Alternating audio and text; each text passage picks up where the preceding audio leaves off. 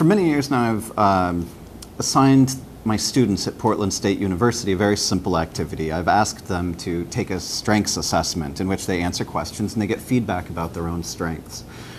One of the interesting things is that people sort of have a ho-hum reaction oftentimes about this kind of test.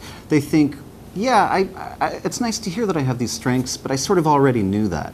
And one of the things I'm most proud of that CAP has done is we've produced a new type of strengths assessment called the Realise2. And what the Realise2 does is it doesn't just say, these strengths describe you, these strengths are core to you.